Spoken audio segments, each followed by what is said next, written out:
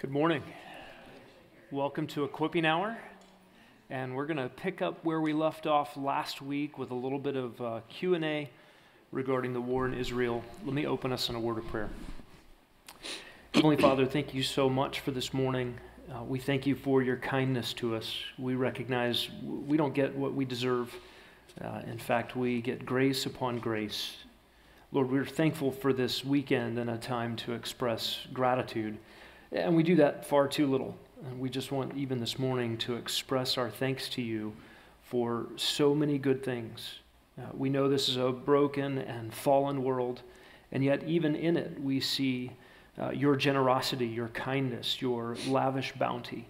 And so we just give you thanks. We ask in our time now that you would be honored, that your word would speak clearly, that our perspectives would be conformed in greater measure to your own. And we ask it in Jesus' name. Amen. Well, last week we began a little bit of a Q&A regarding the current war in Israel, begun October 7th by terrorists invading Israel, killing civilians, taking hostages, and then, of course, Israel's response. I received a few questions over the course of this week that I'll just begin with those, kind of first come, first serve, early bird gets the worm. Eric Martin has the microphone this morning, so he's going to ask all the rest of the questions. No, he's going to wander around. If you have a question, put your hand up, and Eric will come find you and give you an opportunity with the microphone. One question I received this week was, why is there so much hate for Israel in the world right now? That's a really good question, and I think there are probably a couple of ways to answer that. I don't know if you've been watching the news, but there are anti-Israel and pro-Hamas protests and parades and celebrations in many of the major cities of the world. There was a parade in Tempe, there are riots in London, New York City has had parades and protests and riots. And some people wave Palestinian flags, but other more overtly will put on the Hamas headdress and openly celebrate a demise in Israel, the killing of civilians. You may have heard the chant, "From the river to the sea, Palestine will be free." Right? What does that mean? That means from the river Jordan to the Mediterranean Sea, Palestine is to be liberated. Liberated of what? Liberated of the occupation, or liberated of the existence of Jews. That is what that phrase means. From the river to the sea, Palestine will be free, means we don't want any Jews to live here anymore. All the Jews have been expelled from the other 50 or so Muslim and Arab nations of the world. And those that are hostile to Israel today want to see them eradicated from the land itself. So, why does that exist? You may have seen the commercial airlines flight that was taking people out of Israel when the war started. They were trying to get somewhere safe, and a commercial flight with many Jews from Israel landed in Russia, and people found out that it was a commercial flight out of Israel. They actually stormed the airport, broke through the windows, got out onto the tarmac, climbed onto the plane looking for Jews to harm and kill. Thankfully, security was there soon enough to escort the Jews from Israel off the plane into a secure location. But why is all of that happening? Why would people celebrate an organization like Hamas, whose Arabic word just simply means violence, whose constitutional purpose is the annihilation or the eradication of Jews? Well, in one sense, there's nothing new here. I would see probably two threads. One is the Marxist thread in our world today. Marxism basically breaks the world into two classes. You have the oppressor class and the oppressed class. And if you're oppressed, then you have a right to any means necessary. Any means are justified to overthrow the oppressors. This is why Israel is being called an apartheid state. The oppressed and oppressor class is synonymous now with those that are colonizers and those that are colonized. And those that are colonized have every right to overthrow the yoke of the colonizers. That sort of Marxist bifurcation of classes justifies any level of violence, murder, brutality to accomplish the end goal of freedom of the oppressed. Of course, what happens when the oppressed are actually free in the Marxist regime? You get those totalitarian communist regimes that became the oppressors in return. So that's one thread. And I think the Marxist thread is particularly appealing in the 20th century, late 20th century, early 21st century, and to the young. As Marxism was taught in all the major universities in the Western world, it was picked up by youth, the 50s, the 60s, and forward. And in one sense, we are reaping the global consequence of that ideology. But the second thread, and this second thread has deeper pockets, historically speaking. It is Satan's hatred for God's people, rooted in Satan's hatred for God's promises, God's covenant loyalty to himself, God's purposes, and for God. For Satan, throughout history, God identifying a people. Corey, it's so good to see you today. Thank you for being here. We're just praising God at his care for you this week. It's good to see you. The other thread here is Satan's hatred for God's people. And throughout Israel's history, we have seen satanic attacks against God's people of promise. And so that really is the deep behind-the-scenes thread here. There is a ruler of this world, a god of this world, small g god of this world, who is Satan, who is opposed to God's purposes. So it's not like we're seeing some weird, strange flare-up in geopolitics in the last month. We're seeing the same old thing. And this same old thing is actually will terminate in the culmination of all of human history when all the nations of the world will ally themselves against Israel, and Messiah himself will come to the earth and defend Jerusalem and its people. Here's a second question I received this week. Is all of this happening to Israel because they rejected the gospel? And the answer to that is probably not straightforward, black and white, super simple. But I want to chase a couple of threads in Scripture. Look at Luke 19.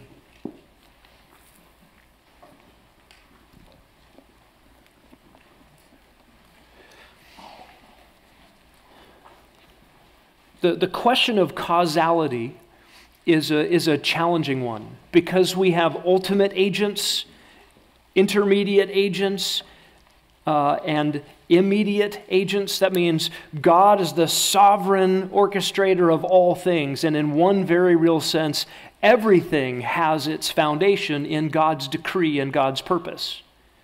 But intermediate agents are those forces of evil that have evil machinations, evil plans, and do evil things. And God is sovereign. He can use evil things, evil people, evil motives to accomplish his good purposes. Right? Case in point, Romans 8:28. All things work together for good to those who love him, called according to his purpose. That includes evil things. Right? Genesis 50:20. Joseph's brothers threw him in a hole, and Joseph said, "You meant this for evil." God simultaneously meant it for good. And of course, the cross of Christ, where Jesus was crucified, is the apex example of the worst crime in human history, deicide, being orchestrated by God to accomplish his good purposes to save us sinners. So in one sense, nothing new here. When we think about the causality of why these things are happening to Israel, we have all those same elements. Ultimately, this is God's plan, right? You look at what God is doing on the pages of history. But in an immediate sense, Luke 19:44 gives us Jesus' indictment of the nation. In fact, back to verse 1, Jesus is approaching the city of Jerusalem. He saw it and wept over it. This moment here, Luke 19:41, is a fulfillment of Daniel 9:24-27, down to the day, the exact day that Messiah would arrive, according to Daniel's prophecy, in Jerusalem. And what does Messiah see when he approaches the cities, cresting the Mount of Olives, coming down the hill, looking into the city? An apostate nation, a corrupt spiritual leadership, moral bankruptcy, and they do not recognize him. In fact, they want to kill him. Verse 42, Jesus said, "If you had known in this day, even you, the things which make for peace, but now they have been hidden from your eyes. For the days will come upon you when your enemies will throw up a barricade against you, surround you, hem you in on every side. They will level you to the ground and your children within you. They will not leave in you one stone upon another." Why? Because, here's our causality, you did not recognize the time of your visitation. 483 years to the day from Nehemiah 2, Messiah was there. And what is the result? The immediate result of that, or close result of that, was AD 70, when the Roman general Titus Vespasian rolls through and literally removes every stone from the temple grounds and throws them off the foundation down to the pavement many stories below. There was not a stone left on top of another. It was raised flat. And all of this came to pass. And what has happened ever since? Well, this is what God has referred to as the times of the Gentiles. You go back to Daniel chapter 2 and the statue vision given to Nebuchadnezzar, a series of 4 empires, from Babylon to the Medo-Persians to the Greeks to Rome in 2 parts, Rome 1.0, Rome 2.0, and space in between where Messiah is cut off. And this, from the time of the Babylonian captivity all the way into the future until we get to the Revelation 19, still to come, we have this period called the times of the Gentiles. So in one sense, Israel's experience. Think about all the awful things that the nation of Israel has been through, the Jewish people have been through over the course of history, even down into modern history, have been features of this times of the Gentiles. Israel out of the land, not having autonomy as a nation, all of it as a result of not being faithful to Yahweh. Turn to Jeremiah chapter 13. This goes back farther than simply their rejection of Christ when he came.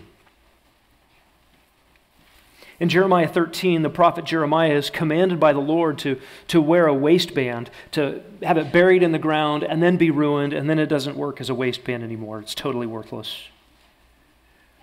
Verse 8 of Jeremiah 13, God explains this sort of physical parable. The word of Yahweh came to me saying, "Thus says Yahweh, just so will I destroy the pride of Judah and the great pride of Jerusalem. This wicked people who refuse to listen to my words, who walk in the stubbornness of their hearts and have gone after other gods to serve them and to bow down to them, let them be just like this waistband, which is totally worthless. For as the waistband clings to the waist of a man, so I made the whole house of Israel and the whole household of Judah cling to me, declares Yahweh, that they might be for me a people, for renown, for praise, and for glory. But they did not listen." Right, this goes back a lot farther than Luke 19 and the triumphal entry. This goes back to Israel in all of her eras forsaking covenant. Yahweh promised, "I'll bless you if you obey me. I'll curse you and disperse you if you disobey." And Israel is living as a nation under the consequences of her disobedience. It will, of course, not always be this way. You have the promises of the new covenant. By the way, every new covenant promise was made to Israel. I know we love the new covenant, and we get to participate in the spiritual benefits of the new covenant as Gentiles, but we do so as ingrafted branches, outsiders, brought in by God's grace. We Gentiles should be saying, I don't deserve to be reading this book, to be worshiping this Messiah, to have the spiritual benefits of these promises in the rich root of the olive tree of the promises God made to Abraham, Isaac, and Jacob. What am I doing here? It's all mercy. And Israel was given the promises had forsaken faithfulness to the covenant promises and also was promised the new covenant. So Deuteronomy 10, God commands them, circumcise your hearts. In Deuteronomy 30, God says, I will circumcise your hearts. By the way, that comes after the promises for blessing if they obey, the curses for their disobedience, and the promise in Deuteronomy 29, God says, you will disobey. I know you will. God told them that before they ever even got into the land and disobeyed. He knew how this was going to go. And in that same sermon that Moses delivers before they enter the land, the next chapter, Deuteronomy 30, God promises, I will circumcise your hearts. I will do that internal, supernatural heart surgery that you can't accomplish for yourselves. This is gospel to Israel, promised long ago. It's echoed in all the great New Covenant passages, Jeremiah 31, Ezekiel 36 and 37. Over and over and over again, God says, I will bring about a spiritual renewal for Israel. What's fascinating is when you get to Romans chapter 11, you discover this same truth. Okay, this is New Testament. This ought to remind us that God has not forsaken his old plans or traded them out, picked a different people, or any of those kinds of things. Romans 11:1, I say then, God has not rejected his people, has he? Well, what people is he talking about? He tells us right here. May it never be, for I too am an Israelite, a descendant of Abraham, of the tribe of Benjamin. God has not rejected his people, whom he foreknew. And then he gives a number of scriptural demonstrations of that reality. Look down at verse 11. I say then, they, meaning Israel, they did not stumble so as to fall, did they? And in the strongest words possible, Paul says, may it never be. But by their transgression, that is Israel, by Israel's transgression, salvation has come to the Gentiles to make Israel jealous. Now, if Israel's transgression is riches for the world, and Israel's failure is riches for the Gentiles, how much more will Israel's fulfillment be? You see what God is doing. Right now, times of the Gentiles. Gentiles are coming to faith in Israel's Messiah through the gospel preached. But there's a day coming. Look down at verse 25. I do not want you to be unaware, brethren, of this mystery. So that, here's an important ethical consideration for us, so that you will not be wise in your own estimation. What's the temptation? Well, I'm a Gentile. Jews had their chance. Good riddance. By the way, this was a sentiment that came out in church history over time. Golden Mouth is the nickname for a 4th century preacher. His name's Chrysostom. Literally, his name means golden mouth. He was an expository preacher in the 4th century. And he described the Jews nationally as those who killed Christ. And in his wake came those who called Jews ethnically Christ killers.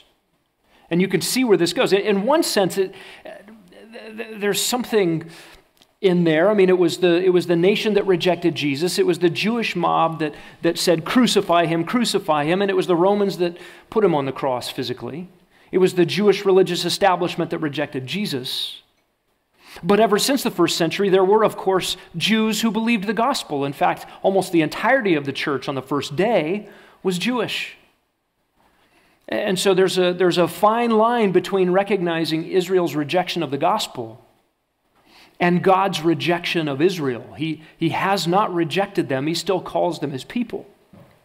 What is their current status? A partial hardening has happened to them, verse 25. Until, there's a time marker. Until when? Until the fullness of the Gentiles has come in. Apparently, God's not done saving Gentiles because he hasn't softened Israel's heart nationally yet. But when he does, verse 26, all Israel will be saved, just as it is written. The deliverer will come from Zion. He'll remove ungodliness from Jacob. This is my covenant with them, Israel, when I take away their sins. There's that Jeremiah 31 new covenant text. And then you get this dual status of Israel now. From the standpoint of the gospel, Israel are enemies for the church's sake.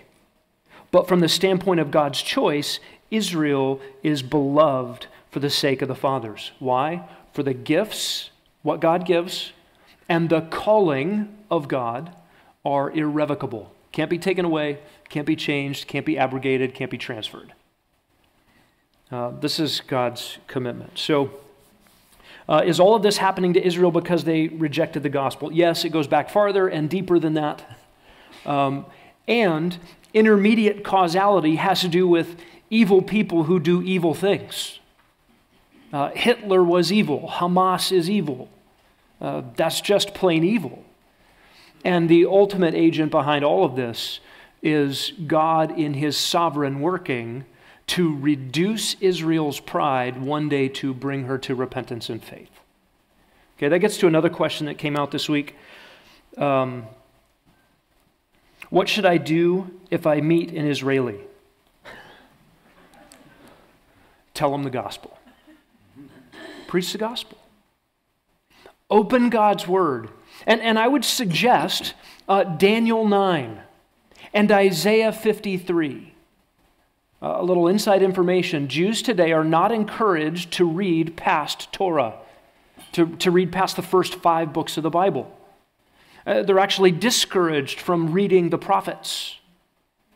In fact, in the early 1800s, for a long time, up until the early 1800s, the Jewish thought was that the Isaiah text of Isaiah 53, the one that more clearly, densely, completely preaches the gospel than I think any other text in the Bible, is this Old Testament prophetic text in Isaiah 53 that lays out exactly who Jesus is, what he's going to do, what he accomplishes by his death, his glorification, his intercession for his people, and his return and fulfillment. I mean, it's all there in Isaiah 53, and it's so crystal clear. The Jewish response was, well, the Christians got into the Isaiah text and they fiddled with it. They put Jesus in there after the fact. And then, of course, the Bedouin shepherds throwing rocks in a cave heard the smashing of clay jars, went up there and figured out, oh, there's some stuff inside these jars. It made it to a couple of dealers and then eventually discovered, whoa, these are scrolls. These are scrolls of Scripture, and these scrolls predate Christ. The scrolls are older than Jesus' birth at Bethlehem.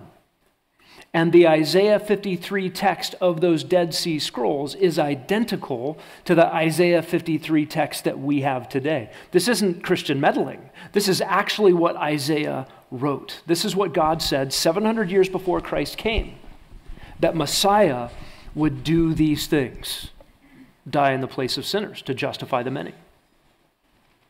And Israel has rejected her Messiah. So it's actually wonderful to appeal to Jews on the basis of their own book, which promises Jesus of Nazareth as Messiah. And it's not specific to his name, but Daniel 9 is interesting because Daniel 9 locates the arrival of Messiah in a timeline that can't be matched by anybody else. That Messiah had to come before the destruction of the temple in AD 70. And had to come 483 years after Nehemiah's declaration. That's a narrow window. Who else fits? Who meets the criteria for Messiah? Nobody but Jesus of Nazareth. So if you meet an Israeli, if you meet a Jew, preach the gospel. The reality is, Jews don't get special privilege, protection, or heaven simply by riding Abraham's coattails. In fact, the Bible says the otherwise. A Jew, a true Jew, is one who is spiritual, a Jew inwardly. In other words, one by belief, one by new birth, one by the presence of the Holy Spirit. That doesn't mean a true Jew is a Gentile who's born again. It means a true Jew is a born-again Jew, a spiritual Jew. And so they need the gospel. Which is why Israel won't receive the promised land. Israel has not yet received the promised land. Not in the conquest, not in David and Solomon's day, not in 1948. Nowhere yet have they reached the boundaries that were promised. And they will not until there is repentance and faith in the gospel. So preach the gospel. Similar question, what should I do if I meet a Hamas terrorist? Unarmed. I'll let you decide your just war theory and work out your ethics, if he's armed. But an unarmed Hamas terrorist, what should you do? Preach the gospel. You're dealing with an image bearer, a human created in the image of God who is in rebellion against his maker, who needs to know Christ. And listen, if you believe that you are better than him, deserving of the gospel more than him, you don't understand the gospel, you don't understand yourself, you don't understand God and his holiness.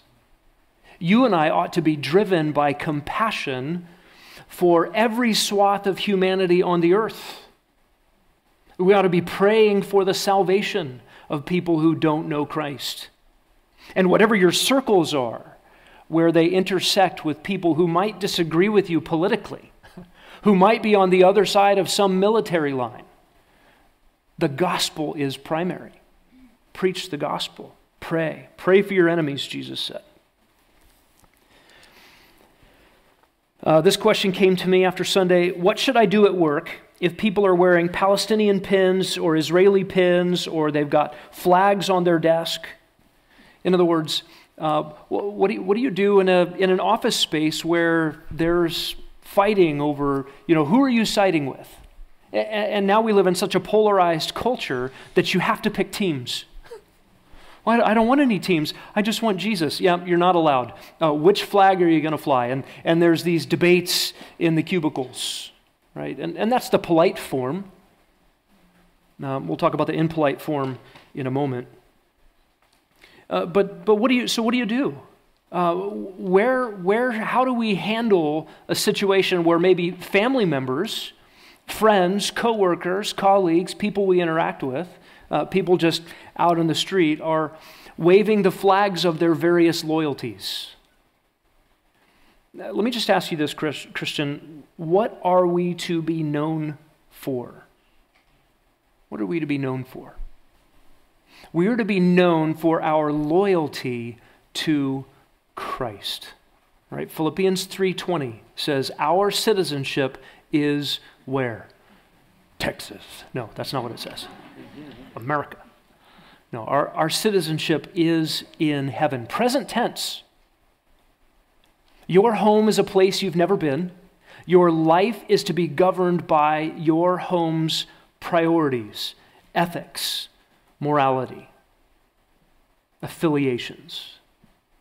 I love the line by the Christian singer years ago, Rich Mullins. He said, I will call this land my country, but it is not my home. There's an okay way to be patriotic. There's appropriate ways to be patriotic. You can be thankful for the place that you live, the place you come from, your heritage, culture, all those things. But if you're a Christian, your identity is in Christ, your citizenship is in heaven, and your home is not here. What does that mean for us? It means broadcast your loyalties and don't get caught up in temporary squabbles, just as a principle. It's appropriate to stand up for right and wrong in the world. And again, think about what we talked about last week. There is not a moral equivalence between Hamas terrorists or Hezbollah terrorists or Islamic Jihad in Palestine terrorists or the Iranians who are backing them with Israel's self-defense as a nation. Okay, there's not a moral equivalence between those things. However, my loyalties ultimately are with Christ, who has purchased with his own blood people from every tongue and tribe and nation and people. So we have to be very careful in our upholding right and wrong in the world. Even a formulation of a just war theory or the right of self-defense or any of those things. We have to marry those to the ultimate eternal realities that go with what it means to belong to Jesus, what it means to be a citizen of heaven. All right, here's the impolite version of the question. How should I conduct myself on social media? Don't. Okay, that's not the real answer. That's just my answer. I can't. I don't. So you can do with my own preferences and practices whatever you want. But if social media involves communication, it falls under the biblical rubric of speech, which means maybe the next time before you post on social media and send, or the next time you like something impulsively, just read the whole book of Proverbs. And if you want to narrow it down, just work through the whole book of Proverbs and make a list of all the Proverbs on speech and communication, and apply them not just to the vocal word, but to the typed word, the blasted word. And then read James 1, and then read James 3. And recognize how great a forest is set on fire by a small spark. And the tongue is a fire, the very world of iniquity, and is itself set on fire by hell. Listen, all those keyboards, they're going to burn. Fingers that type are doing the same thing that tongues that wag. So practice biblical self-control, biblical communication principles in social media. And just know that what gets typed and sent is out there. It has a permanence to it. And I would just advise you to not. Or be mature and do it well. And there are many who are mature and do it well. I'm not in that category. I dropped out of that race. That's a tough one for me. All right, anybody have any questions? I have one that I'll close with. But opportunity for you if you have a question about the war in Israel now or how we should respond.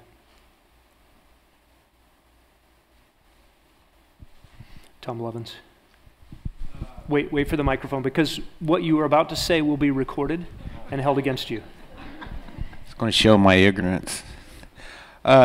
Smedley, so I try to get in my mind, how many covenants are there, and is the Old Covenant the only covenant that has an effect on what Daniel said was the 70th, 7th, the tribulation in that?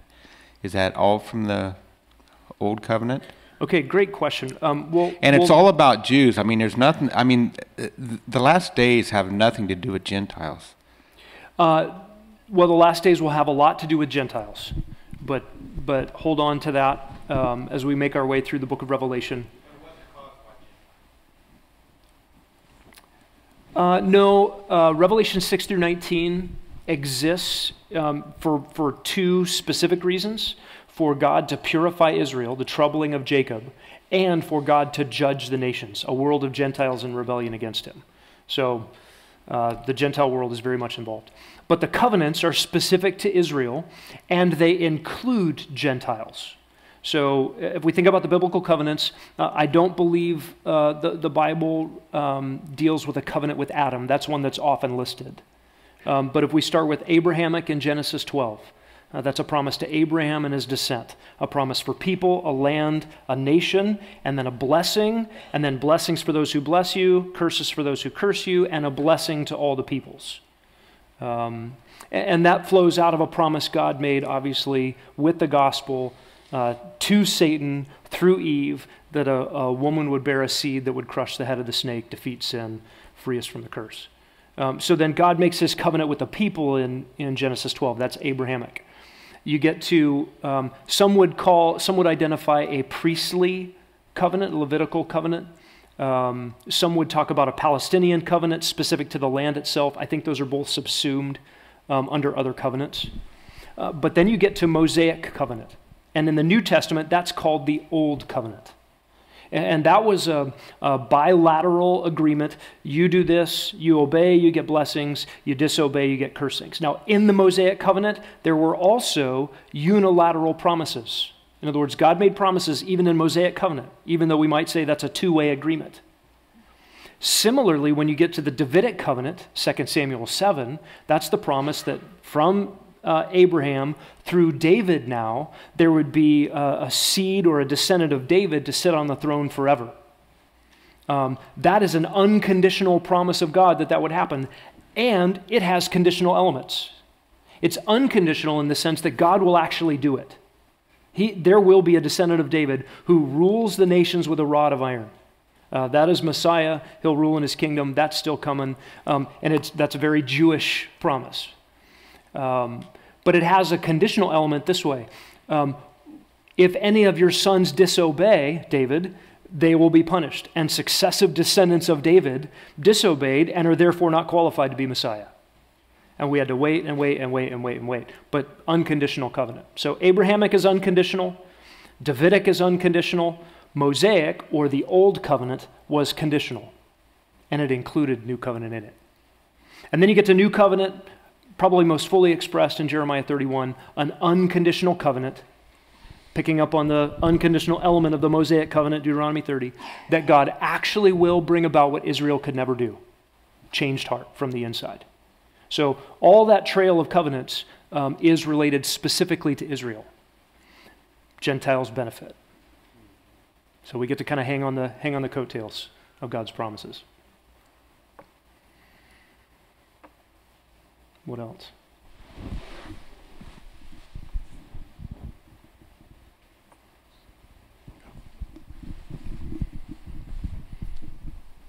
Since we're supposed to pray for Israel, how do you recommend that we pray? Is that too broad of a question? No, it's the question I wanted to save till the end. Oh, okay. But, great question. Turn to Galatians chapter 6. Great, it's over. We're out early. That was very astute. Did you look at my notes? Let's get this over with.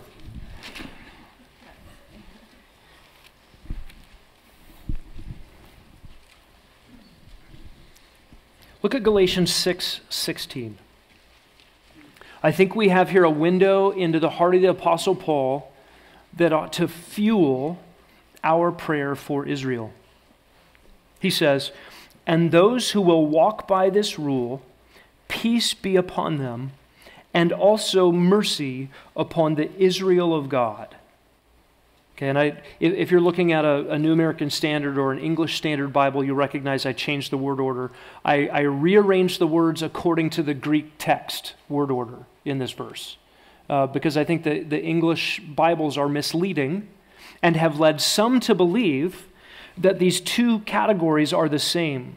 The ones who are walking by gospel rule and Israel of God are the same party, right? This is a text that people have used to say, see, the church is the new Israel. But it's not what this verse says at all. In fact, the grammar very clearly identifies two different parties and two different responses. Let's back up in Galatians just a little bit if we can. You remember the theme of Galatians, Paul is protecting the gospel from the attacks of the Judaizers. Those were Jews who said, nope, in order to go to heaven, in order to be pleasing to God, you have to do works. You have to do specific works of Judaism. You have to be circumcised. They laid down these regulations, whether it's dietary or customs or the specific rite of circumcision, as qualifications to get into heaven. And that is not the gospel. In fact, Paul says, who has bewitched you, Galatians? Who got in there and stirred up the gospel and mixed things up for you this way? It's actually damning the doctrine that you're tempted to believe. It will keep you out of heaven if you believe that something other than Christ crucified saves sinners. So this is serious stuff. And in Galatians 6, Paul closes out this argument. Look at verse 14.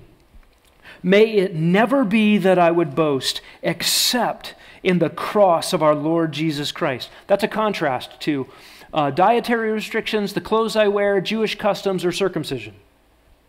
And by implication, a contrast to every human work offered up as something pleasing to God. Right? This takes us back to probably the theme most clearly stated in Galatians in chapter 2, verse 21. I do not nullify the grace of God, because if the righteousness that God demands comes through law of any sort, then Christ died needlessly.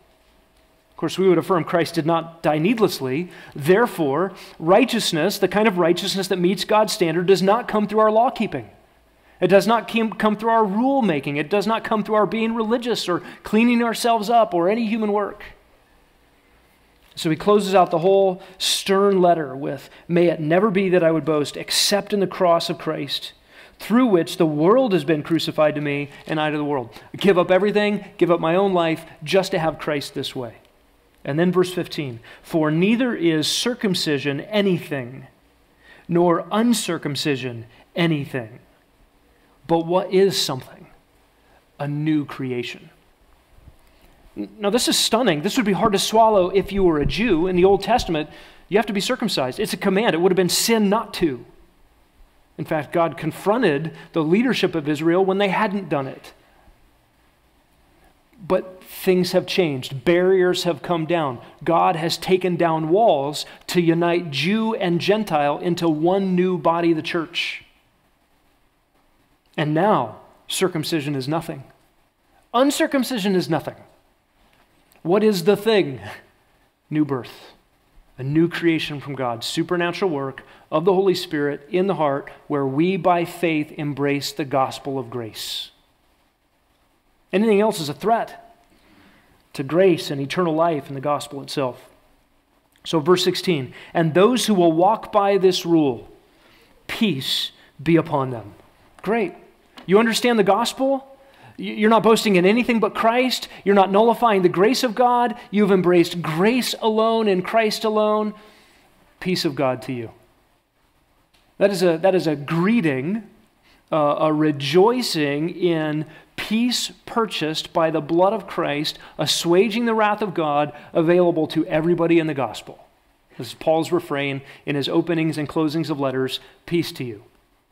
Peace to everyone in the gospel.